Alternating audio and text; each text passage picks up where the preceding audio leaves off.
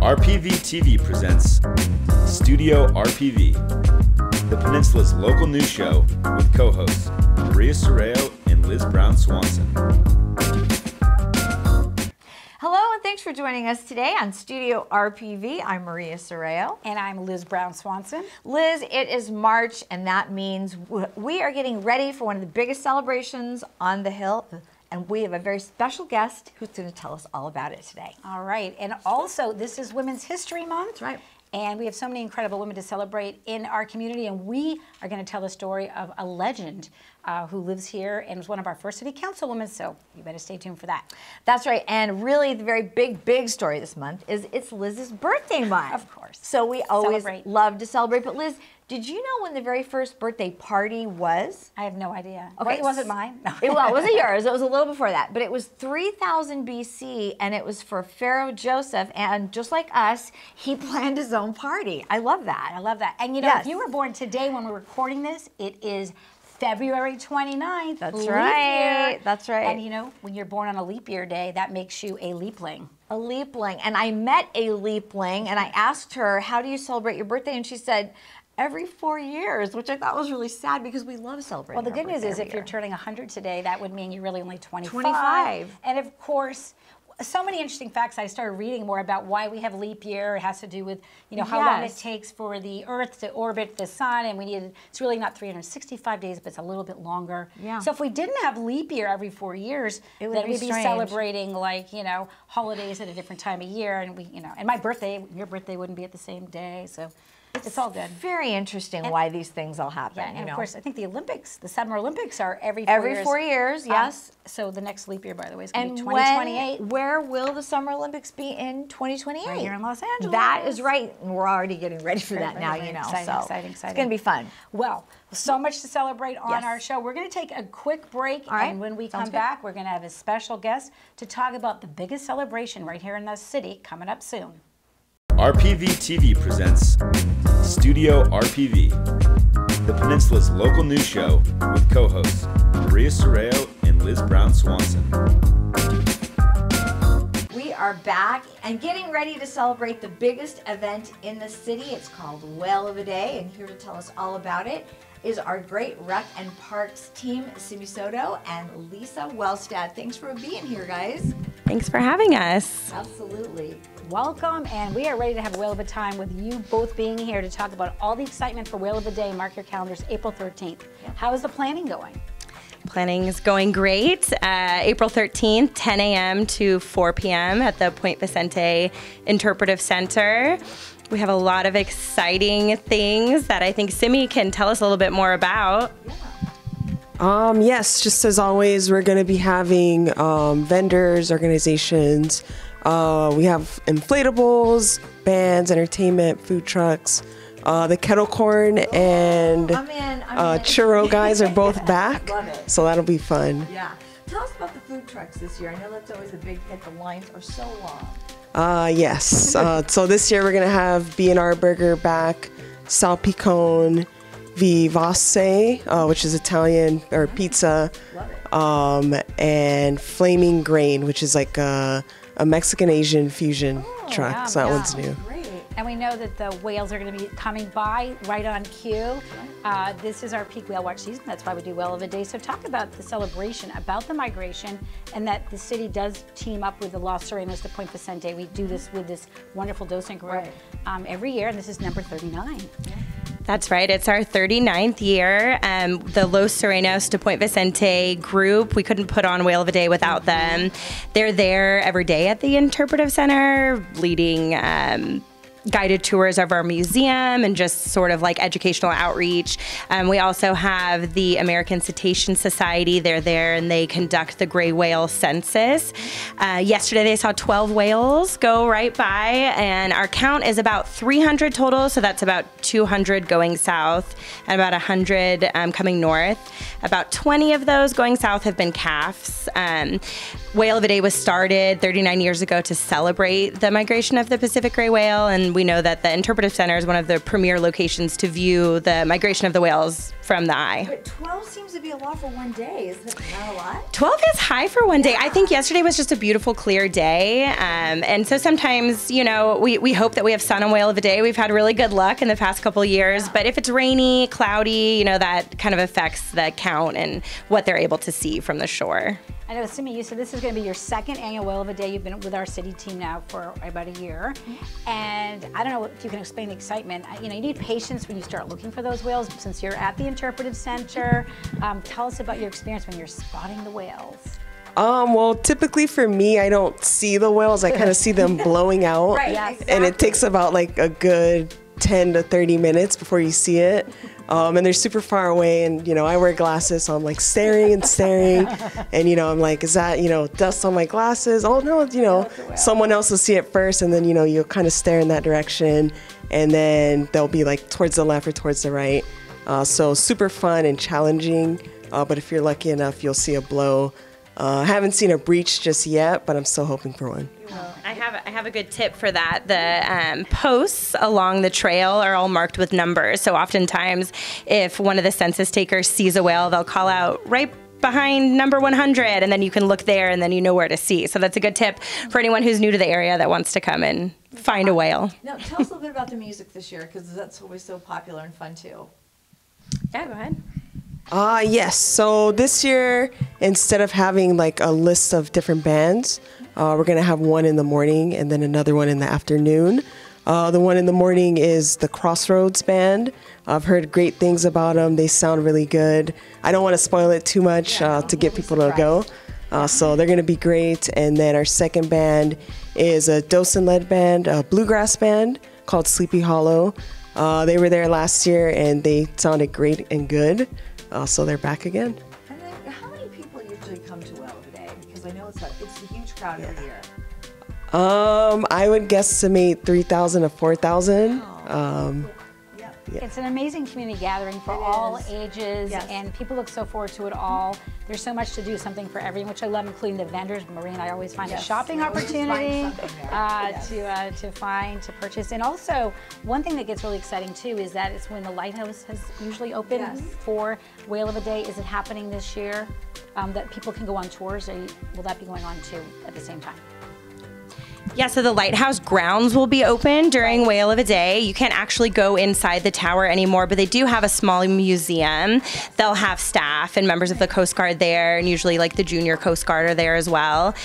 So yeah, it's a great opportunity. They're actually opened every second Saturday of the month, but this will be a full day with, you know, we have actually kind of marked the trail with some flags. So you're able to just kind of follow it down straight into the grounds of the lighthouse. And Liz also mentioned there's so much for the kids, including, I know, arts and crafts, but jumpies. Tell us about those. Yeah, so inflatables are really popular. I think they're great for the kids to have a good time, and then a little bit of a break for the parents as well. Simi's worked hard to add a couple extra this year, so to cut down on lines and kind of have one for a little bit older kids, one for a little bit younger kids. So that'll be out on the lawn. And then is the mermaid coming back? The mermaid will be there, Mermaid Mallory. And how about sea shanty? Yes, we'll have Jordan Bush back, who plays the banjo, and he was actually trained by the original banjo player of Whale of a Day from years past. So that's really special. We're looking forward to having him. That's going to be so fun. What about the big whale? Oh, that was from the Cabrillo Marine Aquarium, and I think they debuted it at Whale of a Day last year. And maybe, Simi, do you have an update if they're joining us? I know that yet. They are joining us, but we're still waiting to hear about the big whale. Okay, so surprises are coming. Yes. Stay tuned. Fingers Just crossed. Get yourself down there on April 13th, and the way to get there is using transportation. Explain that in terms of the shuttle system that goes on. Yeah, and because we do really utilize all the park grounds, it does cut down on the opportunity to be able to park on site, which is really tricky for everyone. But we have shuttles that will pick you up at the Kendida Civic Center, take you down there. They will run all day long from 10 o'clock to about a half an hour after closing till about 4:30. And so that's really what we encourage people to do. We will have ADA parking on site, but the best way to get there is to park at the Civic Center and then to shuttle back and forth. Which is always free to park at the Civic Center. Yes, it's free also. We have multiple shuttles, right? And so lines shouldn't be long, and it should be really easy to just get on and off. And we always encourage that, especially we want to discourage parking in nearby centers or anything like that. So, right. yeah. And for more information, we always want to tell everybody they can go to whaleofaday.com and find out everything you want to know about Whale of a Day, except for watching it here, of course. And RPV TV will be there as well. That's right. We'll be there. What are you looking forward to as we start to wrap it up here? Yeah. I just love seeing the whole community kind of coming together to have fun. I've been going to Whale of a Day since I was a kid, and so it's really one of my favorite days of the year. What about for you, Cindy? I'm looking forward to see how having more inflatables will cut down on the lines, because last year they were crazy. Yes. Churros, of course, Yes. trying a couple of the food trucks, and then listening to the new band, The Crossroads. And I'm going to say the kettle corn, Liz. I know, What she's about you? speaking language food. I love the kettle corn. Maria knows my favorite tradition of all is I join all the children and I make myself a whale tail hat and I wear it proudly even the next day. You have to make a hat. If there's everybody is a kid at It's Whale a of a good Day. time. And the shopping. Oh, Also, wow, too. the shopping. How could we miss that? Right. Wait. And so we'll have vendors that have great goods outside, but our gift shop inside the museum will also be opened, and that's such a little hidden gem. So please come in and buy something. Yes. And you can certainly buy lots of nautical things in there too, so you Yes. keep with the theme and get wonderful goodies. And it's just a was fun. fabulous celebration. Definitely one of the biggest in the city. We're gonna have a whale of a time. A whale of a time. whale of a day. Absolutely. Well, thank you both so much for coming on today and spending some time and telling the community about Whale of a Day. Thank you. Absolutely. All right, we're going to take a quick break and we'll be right back. You're watching Studio RPV.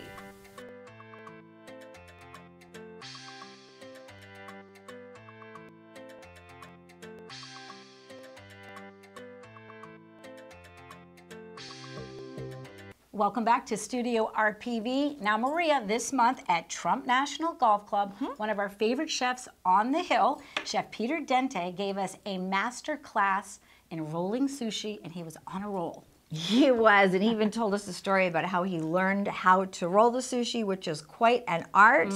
And he's doing it every Sunday for brunch over at Trump National. So let's take a look. My name is Peter Dente. I'm the executive chef here at Trump National Golf Club. Welcome to our Sunday brunch, and I'm going to take you on a tour of what we have to offer. So here we have our omelet and pasta station, and then we have our hand-rolled sushi and nigiri. We also offer a variety of sashimi and poke. For those of you who like to have dessert first, we have our dessert station with our chocolate fountain as the focal point and a variety of handmade desserts. And here we have our crepe station and waffles. These are all made to order. Then we have all of our hot buffet items. So here we go. Pancakes. Eggs Benedict.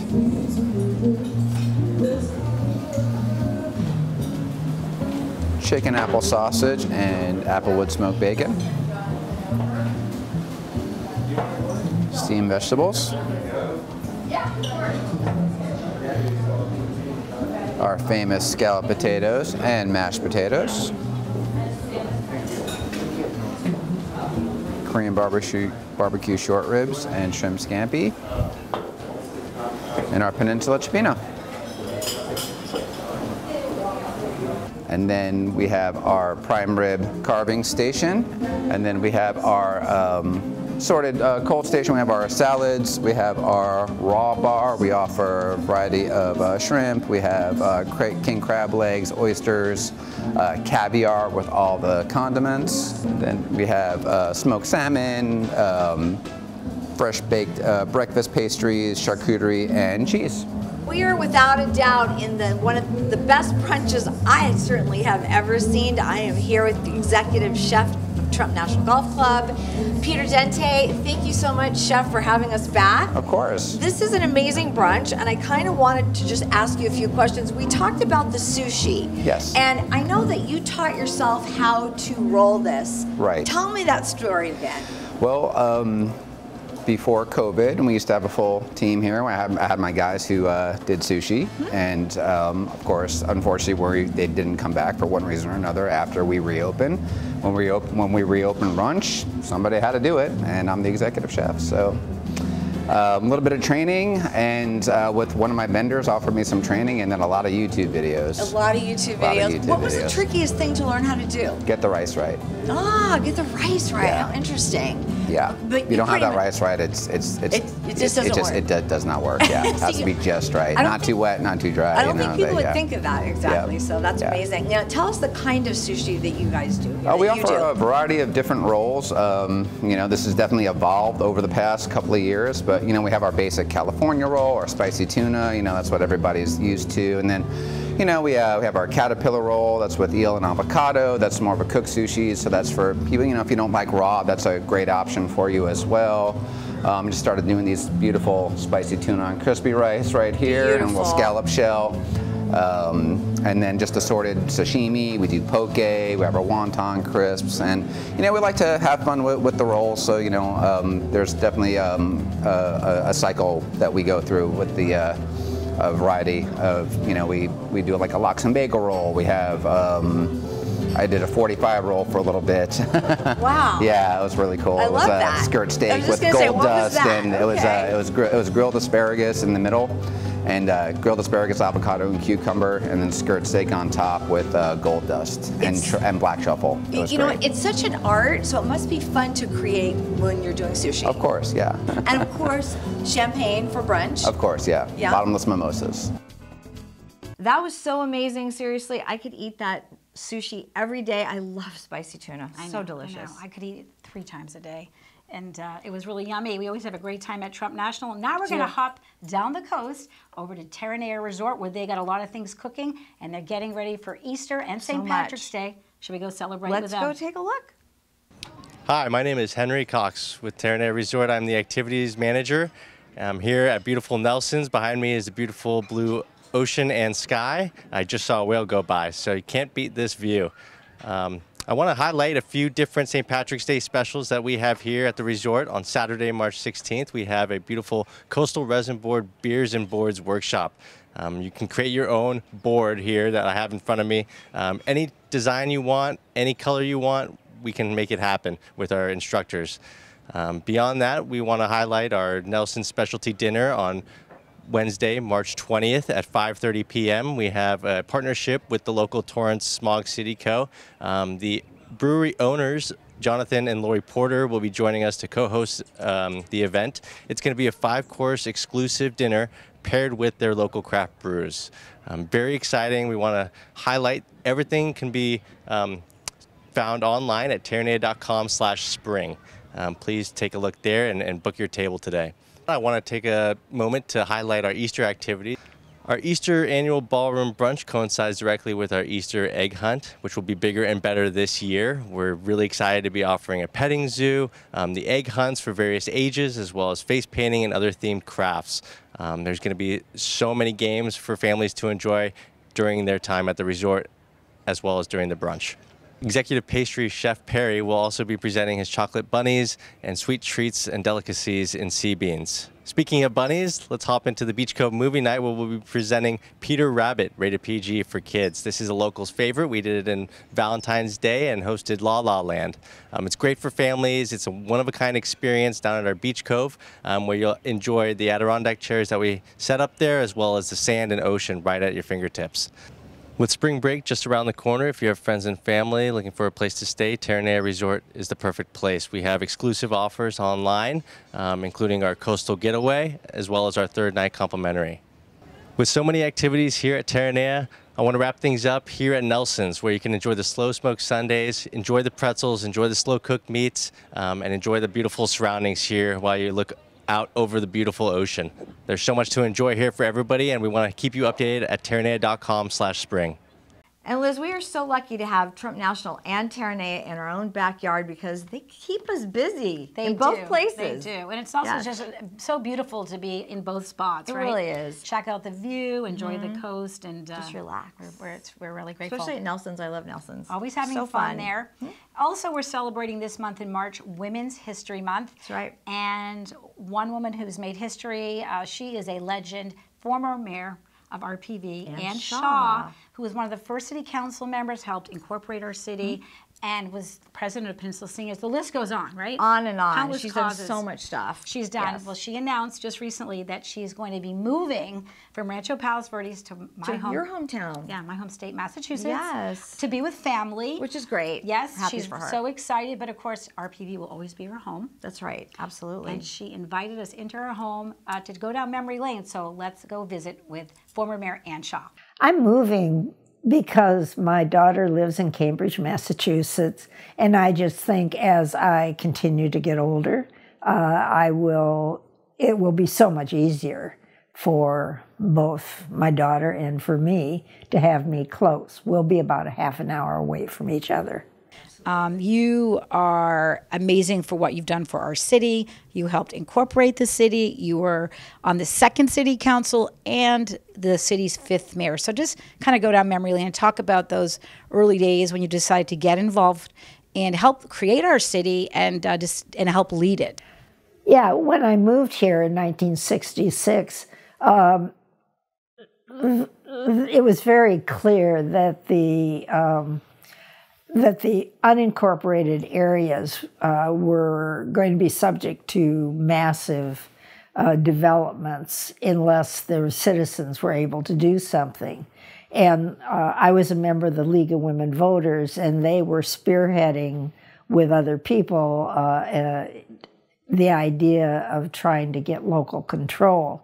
It was an incredible community effort. People walked door to door, getting petitions signed, and we did have an incorporation effort, and we incorporated Rancho Palos Verdes.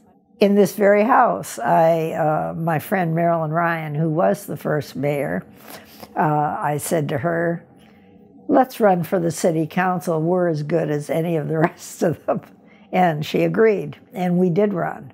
And for the first city council, there were 24 candidates, and obviously only 5 spots. And I did not win for that election. The reason I ran with Marilyn was because we were very good friends, and we had the same group of friends. Marilyn was elected to the assembly. And then when she left the council, there was a special election, and there were 12 candidates. One other woman ran, and there were 10 men, and I received more votes than all the 10 men together, and I won that one. I'm not sure what makes a strong woman, but from my point of view, my mother was a strong woman, her mother was a strong woman, and we never felt that we had to ask permission to do things. It never occurred to me not to run for the city council. I would like to see more women on our council. You know, I just think when there's a cause, such as the incorporation effort, or in the case of the seniors, I was asked to join the seniors by a friend and come on the board. And at the time, I thought, well, maybe I can help them. And the seniors was already a 20-year-old organization when I joined it, and they had always wanted a home of their own. They had gone from pillar to post. I think they moved like 18 times. So by the time I stopped being president, we were able to raise money and purchase part of a building so that we have a permanent senior center, and it's right in the middle of Peninsula Center. Right now, I'm so glad that we have good people on the council and that we have good staff. I think this is a critical period. It's a huge problem to stop the slide, But, and, you know, I mean, the slide, I said even when we incorporated it was an issue. If it can be slowed down and stopped or made to be a minor problem, that's going to be extremely important. I'm very proud of helping, you know, doing whatever I did for both RPV and for Peninsula Seniors. And, you know, I think when you see a need, it's important to step up. So I think that if you are, you know, available to help the community in whatever capacity, or you know, a not-for-profit organization, that's what one should do. Let's hear it for Ann Shaw. We are so going to miss having Ann Shaw right here. Great. She's such a legend, and we can't thank her enough. Right. And we will miss her, and we wish her all the best. We do. And speaking of wishes, it's Liz's birthday month, so we're going to wish you a happy birthday right here in studio. Wow.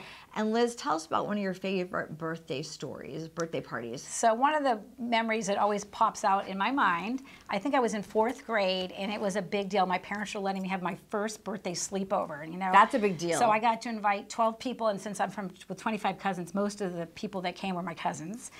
And so we were so excited. My dad actually said to bed by 10. I'm like, what? Yeah, not for a sleepover. What I wanted for that whole year, I didn't get it for Christmas, was a big beanbag chair. They were the rage back then. They were. Not to date myself, I'm That was a turning big 62. deal. So I was in 4th grade, waiting for that beanbag chair. Out it comes. We're all so excited. The music's raging. And listen to David Cassidy, probably. Probably. The music is going, we're dancing, and then my cousin decides, Lisa, to do a big jump and flip on the beanbag, lands on the vinyl, bright yellow beanbag, and it just was like instant, the seam shattered. Split, and there were those little styrofoam balls. You're probably still finding coating those, the living room, and my mom was stunned because she was really thinking it was beans. Like, what's up with the beanbag chair? So immediately we were all sent to the kitchen. My mom got the vacuum out and cleaned for the next hour. Cleaning up the styrofoam balls, and said there'll never be a beanbag chair. My little sisters were like, "What? Did you ever buy another one?" No. So I got an upgrade. So instead of the beanbag, I got a 10-speed bike. Ah, okay. Well, that's actually better. Yeah, I that's think better. So, but it was like we always laugh. And you know what? I'm turning 62. My cousin still asks me from time to time, have you forgiven me about the beanbag chair? Have you? So it's definitely stuck out in my mind. Yeah, I don't think she's forgiven her either. All right, Liz, we're going to wish you well. So happy birthday, make a wish, and blow out the candle. And thank you so much for joining us today. I'm Maria Serrao. And I'm Liz Brown Swanson. This wish is for all of you. Stay healthy out there. Happy birthday. Thanks for tuning in. Yay! I get to clap for you.